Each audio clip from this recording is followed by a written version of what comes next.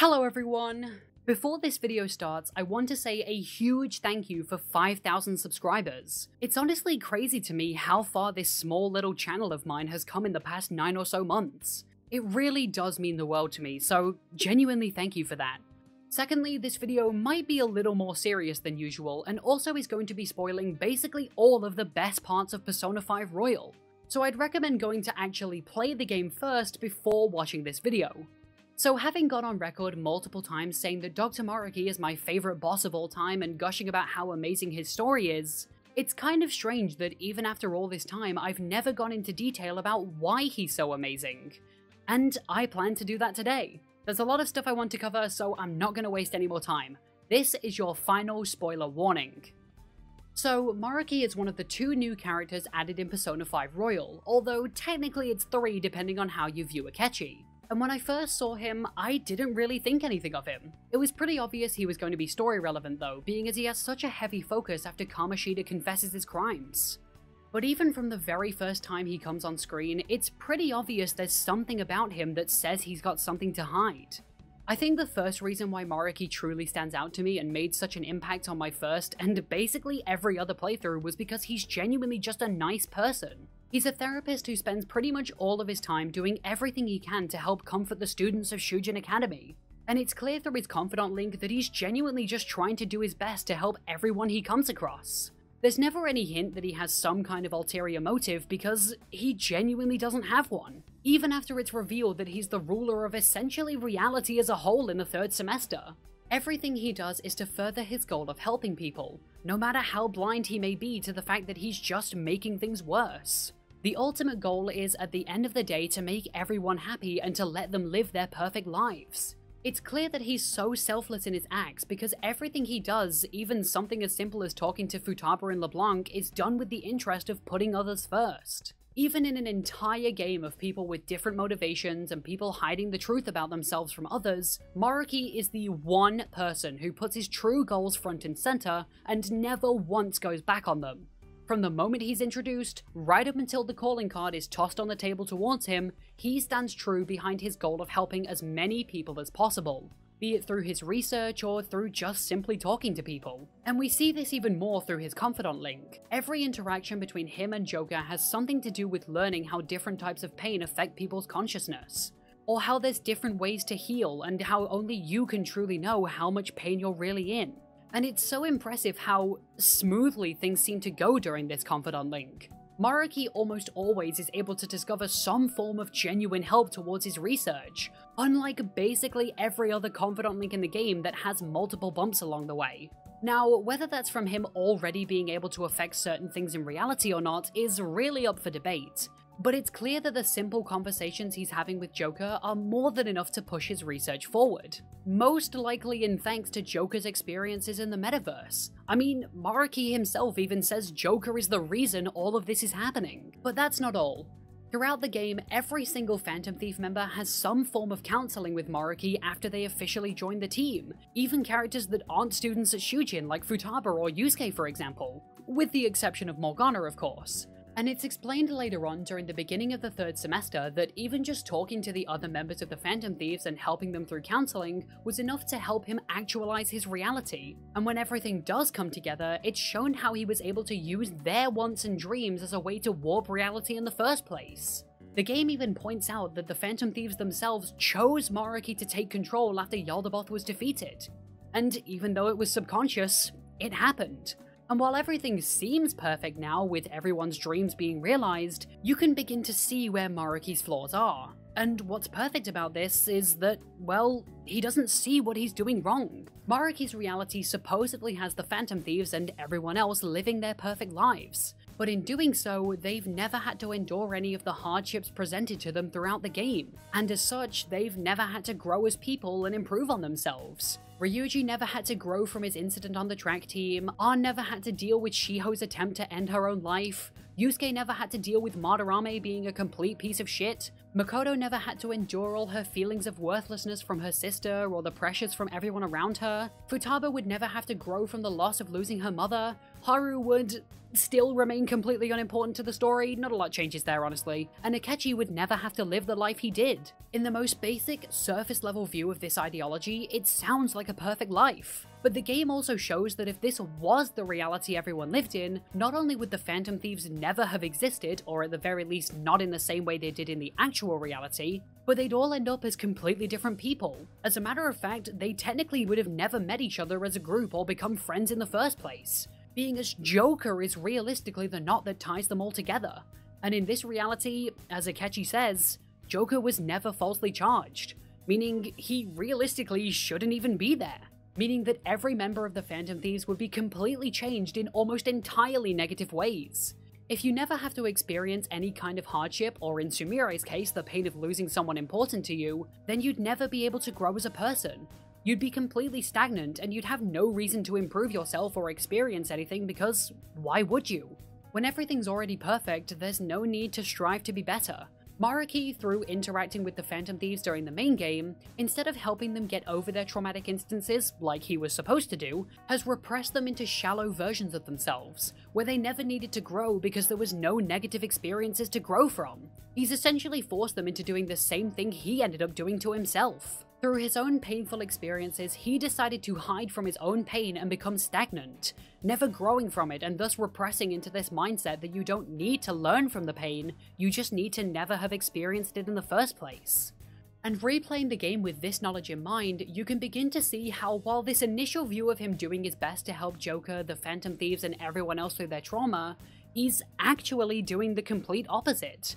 It's clear from both his backstories in his palace as well as his interactions with Sumire that he already had the power to alter reality, at least on some level, way before he arrived at Shujin. And through his interactions with every important cast member, you can see him slowly beginning to find ways to quote-unquote solve everyone's problems. Through his warped perception of reality, he's still helping people. And the most insane thing about all of it is, yeah, he is still helping people. This is why I love his character so much. He's written in such a way that even through his flaws and even with the knowledge of everything that happened to him and Rumi, and knowing that he's a completely broken man with basically nothing left without his research, you can still see into this morally grey zone whereby technicality he is still sort of in the right. It would have been better mentally for the Phantom Thieves to not have to go through everything they did. But at the same time, the fact that they went through it and came out stronger at the end is the exact kind of growth that Maruki needs to experience. Because having never experienced those traumatic events in the first place would have led them all to lead completely different lives and most likely become different and, in certain cases, possibly worse people overall. Ryuji might have ended up like the assholes from the track team that he despises so much in the main game, or An might have ended up like the bitch in her confidant link. But Maruki's unable to see that. The entire time he's on screen, he's still hiding from his own traumatic past, and has subconsciously convinced himself that pain itself should not exist. That no one should have to go through the pain of trauma, which is why he fights so hard to change Sumire. Again, everything in Maruki's arc can be viewed in two ways, and Sumire herself even says that the time she was under Maruki's influence did help her. But it's not a permanent solution. And this is where the game began to break me again, because I can honestly relate to this kind of thing. I've been through a lot in my life, and given the chance, would I go back and make it so that I never had to go through all that? That I never had to experience some of the most mentally taxing years of my life, while being completely unable to talk to anyone about it? On the surface, maybe. It seems like such an easy solution, being able to just prevent every bad thing in my life from happening, live the way I want to, and to be able to help the people I care about live like that too. It does sound like it would be the best way to live. But had I not gone through any of that, I wouldn't be where I am today, and where I am right now. After healing and growing, finding people who genuinely care about me, my own found family, in a very similar way to some of the Phantom Thief members as a matter of fact, I'd genuinely say that those bad parts of my life had to have happened. And in a weird way, I'm thankful they did, because those moments led me here. And it's the same for the Phantom Thieves and even non-Phantom Thief members like Sojiro or Hifumi, for example. Every important character in the game is better by the end of their stories. Even someone like Akechi manages to improve in even the smallest possible way. And none of that would have happened had they never had to go through any of their traumatic experiences. And I honestly think Akechi is a perfect example of this. Throughout most of the game, Akechi is shown to be sort of a foil to Joker, being basically his total opposite in almost every way. And when Royal first came out, I heard a lot of people saying that Akechi felt kind of sidelined during the third semester. I really don't think that's the case though.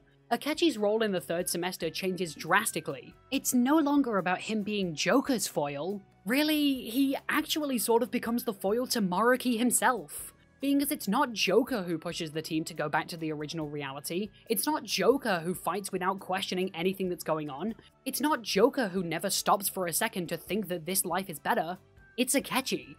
He was handed the perfect reality on a silver platter, brought back to life by the wish of his greatest rival and potentially lover, and not only absolved of all of his crimes, but never even committed them in the first place. And he smacks that offer right back in Maruki's face. Akechi, unlike all of the others, sees right through Maruki's bullshit. He knows fully that Maruki isn't trying to make a reality where everyone lives a perfect life, he's trying to make a reality where everyone lives a perfect lie. He might not have the full picture at the beginning of all this, but he's more than smart enough to know that what he's doing isn't the right way to go about things.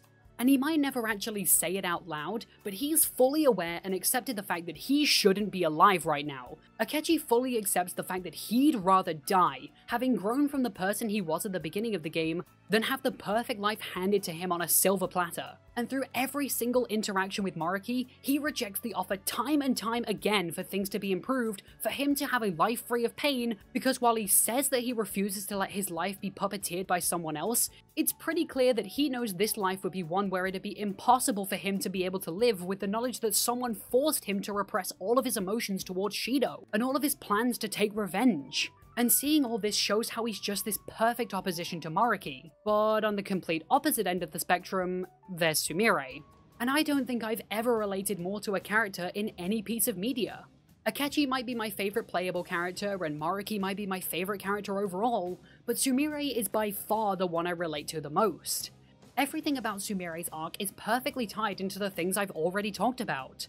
She's the perfect example of Maruki's ideals being completely flawed to their core, despite on the surface being positive outcomes. Sumire, or Kasumi as she's called throughout the entirety of the game before the third semester, is living her big sister's life thanks to Maruki changing her cognition in order to keep her from dealing with the survivor's guilt.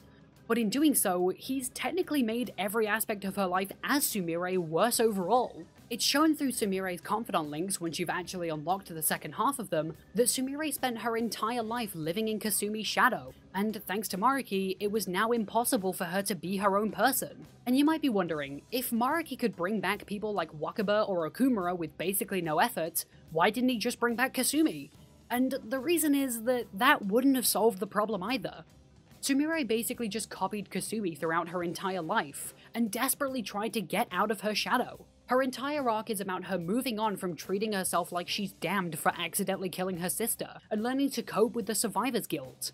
Bringing Kasumi back honestly may have made the problem worse, being as this would just put Sumire right back where she started. And if she were ever to actually remember what happened in the real reality, it would probably cause relapses far worse than what's actually shown in the game. Maruki wants to create a reality where Sumire can live as Kasumi without being threatened by those past events. And he says that's what Sumire wants, but it's obvious that he's blinded by his own desire to help. And he's pushing his own ideology onto her because he believes remembering the event in the first place is too painful for Sumire. So because he gave her the option to live Kasumi's life in the first place, she just says that she wants to do that because he presents it as the simplest option to avoid her pain. When in reality, it's shown as she grows into her own person through spending time with Joker and the other Phantom Thieves, it's clear that she's eventually able to accept everything and slowly realize who she is as a person. What's perfect about this is that it's shown she's finally accepted everything through her Showtime attack with Joker. Having her and Kasumi together, empowering each other and showing how Sumire is not only fully accepted who she is, but also has accepted that she's going to live her own life in her own way, the way that would truly make her sister proud. It's honestly quite terrifying replaying the game with this knowledge and seeing how all the breadcrumbs left throughout the main story were placed in such a way that they were barely subtle enough to hint at something going on when you replay the game, but also simplistic enough that someone on a first playthrough with no knowledge of this wouldn't possibly be able to figure it out. First off, no one outside of the Phantom Thieves calls her by her actual name. They only refer to her as Yoshizawa. And the only reason the Phantom Thieves call her Kasumi is that's just what her student ID says. The same thing with her phone too. Realistically, it was probably completely fine the whole time, but she subconsciously thought it was broken because her cognition was making her block out anytime someone who knew she was Sumire called her by her real name. Honestly, even after playing this game well over 40 times, I didn't notice this until one of my friends pointed it out to me. But it all makes so much sense. The hints were there the entire time, and they're so well placed that even as big of a Persona fan as I am, I genuinely would have never figured that out. I know all of this might sound like side tangent stuff to some of you, but I don't think I could possibly talk about how amazing Maruki is without showing how he affected the other two most important characters in the third semester. And what's funny to me is that people mention the Royal Trio quite frequently, generally referring to Joker, Sumire, and Akechi. But as a matter of fact, the Royal Trio could also apply to Maruki, Sumire, and Akechi, being as all three of them are tied together in one way or another via Maruki's ideology, with Sumire initially accepting it and then growing as her own person, and Akechi rejecting it from the start and standing his ground in order to keep his growth as a person. And honestly, seeing Maruki's ideology put forward in full swing across his palace is one of the most gut-wrenching things in this game. I'd argue a lot of the palaces in P5 do represent the desires of their rulers decently well, though some are significantly more surface level than others. Maruki's, on the other hand, might be the single most deep and interesting palace of all of them by a wide margin. Unlike pretty much all the other palaces that generally follow one kind of theme, Maruki's feels so disjointed in the best possible way.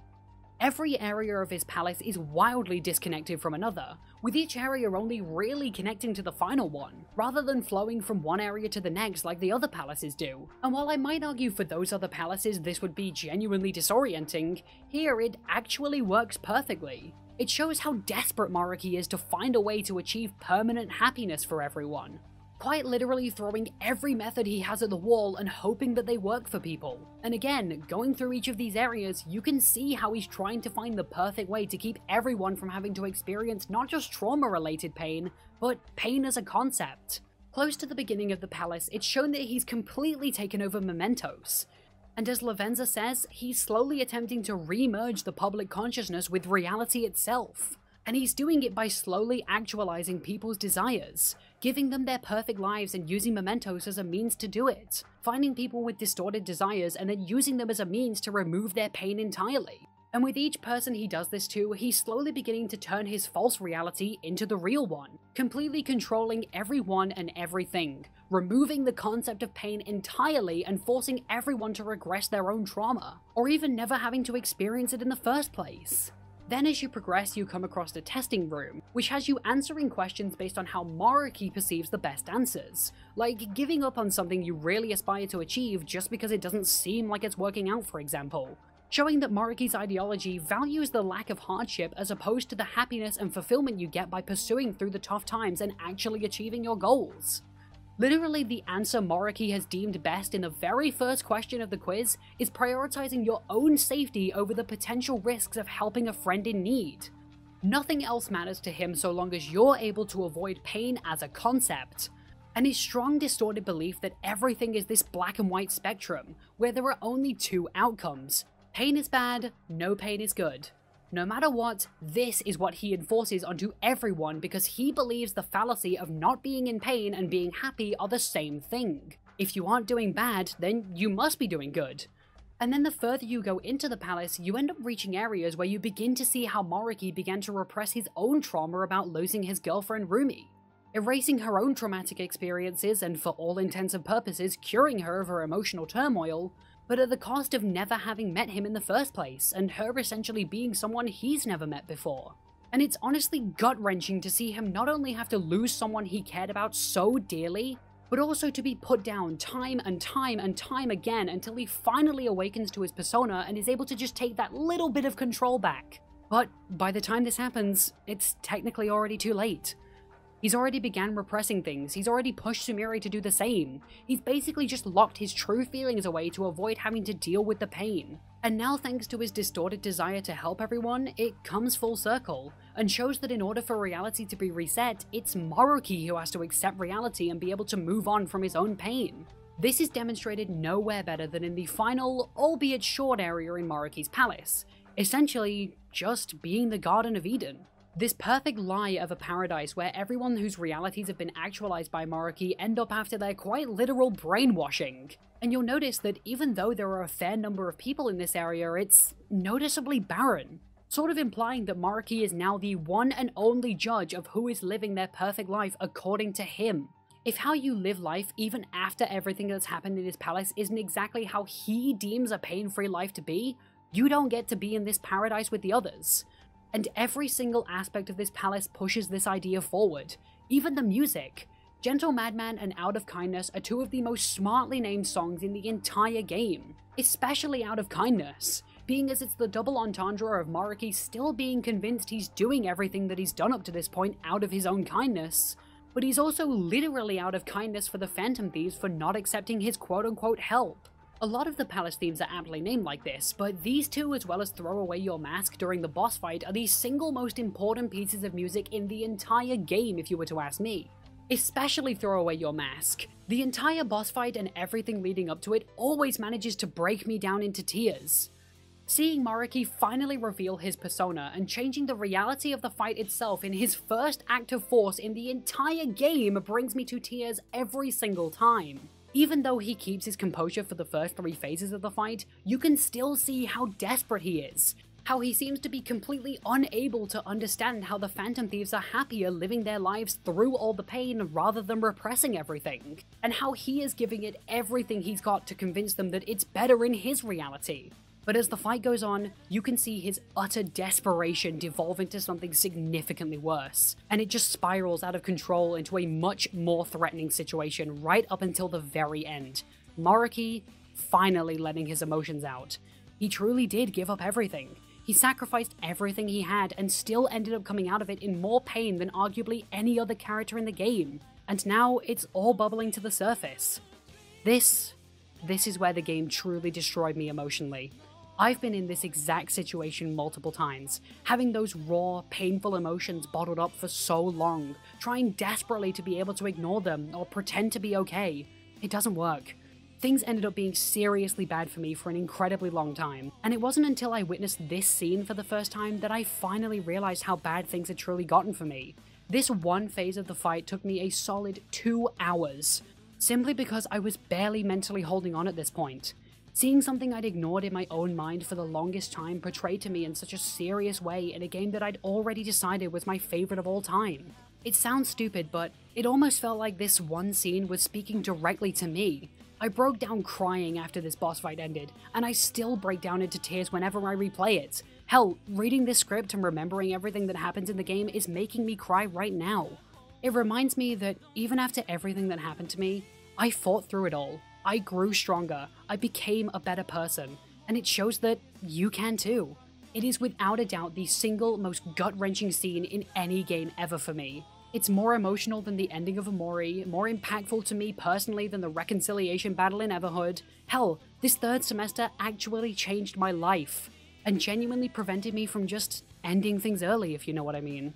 I'm so happy that I got to experience this part of the game, and see everything that happened to Maruki and how even after everything, he ends up moving on, and he ends up happy too. It spoke to me in a way that's impossible to put into words. I've been trying to write the ending to this video for the better part of an hour now, and I genuinely can't say anything else. Everything about Maruki, his palace, this semester, his relationships with Joker, Akechi, and Sumire, all of it genuinely saved my life. And it might be kind of stupid to say that, but it's true. Seeing all the pain Maruki went through, seeing how his desperate attempts to rid the world of pain were a way to hide from his own, there's more raw emotion put into this one character and his arc than I've ever seen from any other character in any piece of media. And even though there have been many experiences that have changed my life for the better over the past few years, nothing will ever compare to how broken I was when I first finished Persona 5 Royal, and how experiencing it the way that I did helped me keep going and helped me improve as a person. I genuinely don't think I could say any more if I wanted to. Dr. Taketo Maruki is, and always will be, my favorite character in any piece of media. If you've stuck it out this long on a much more serious topic, I want to extend a personal thank you to you. I'll be back to much less serious videos next week, but it really means the world to me that I was finally able to sit down and put all of my thoughts about this topic into a video. With that said, if you enjoyed this one, please like, comment, and subscribe, join the Discord server, and until next time, Stay safe, everyone. Peace.